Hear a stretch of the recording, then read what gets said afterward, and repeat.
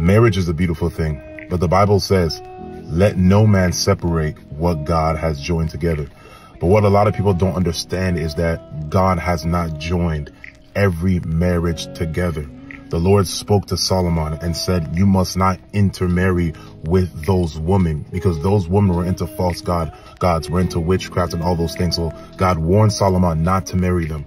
So there are some marriages that are demonic and not the will of God. And this is why a lot of them end in divorce. This is why a lot of people die within their marriages, because they have married diabolical people. And also Abimelech in the Bible, he tried to marry or get in covenant with a prophet's wife, and the Lord said, you're a dead man for taking that woman. So God will speak to you in a dream, in a vision, through conviction, through other people, through other people's characteristics. God will highlight unto you that person. Do not marry them. And if you do, it's going to end in chaos. And you're going to pray for the will of God, pray for blessings, pray for favor.